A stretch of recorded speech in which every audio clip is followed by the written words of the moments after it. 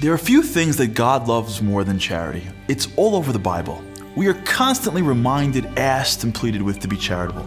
God promises us riches if we give to others. He tells us that charity will save lives, heal, repair, grant repentance, and bring redemption. What is it about charity that God loves so much? Let me tell you a story. One Sunday morning, my wife came downstairs with that look on her face. You know the "we have a ton of errands due today, so don't get too comfortable" look? I hate that look. Before I could react, she starts rattling off a long to-do list. This store and that store, supermarkets, clothing stores, department stores. We're buying, checking, returning, trying things on. My head is spinning. I need to think fast. I offered to take the local stores and as a deal sweetener, take my oldest son. Okay, yes. Me and my son jump in the car and start our journey. Halfway through, my son comes up with a brilliant idea. Each time we're at the cash register, he says as cutely as possible, "Daddy, can I please have the change?" How could I say no to that? By the time we're done, he has $2 and change in his pocket. He was rich. For all our hard work, I took the family to the pizza store for dinner. My son gobbled down his slice and made a beeline for the gumball machine. He pulled out a quarter, turned that little wheel, and got his gumball. He came back to the table chewing on something bigger than his mouth, but he smiled widely.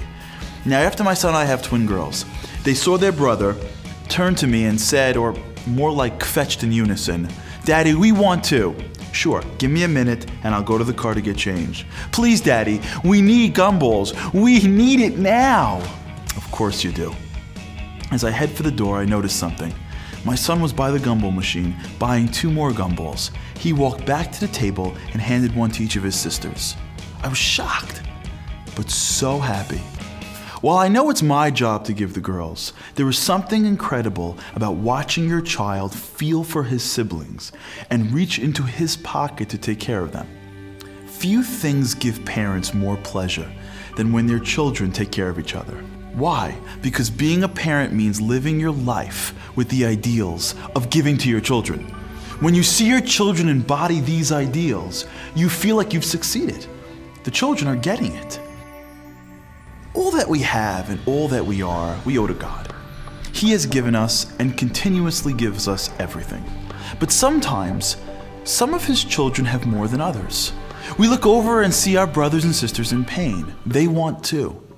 And then we choose to look the other way, keep chewing on our gumball and pretend we don't hear them, or that Daddy's gonna take care of it, or take out the coins that He gave us and use it in part to help them out. You see, if we choose the latter, then God gets such pleasure that His children are taking care of each other. We've got the message. We're living with His ideals. We've learned the principles He's been trying to teach us. Charity gets God to give us forgiveness, wealth, health, and all good. Why?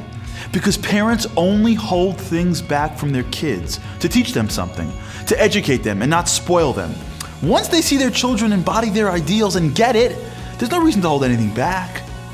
Charity, God says, is what it's all about. That's what I stand for, giving, taking care of others, feeling someone else's pain. And that's what I want you to become, a giver, compassionate and caring.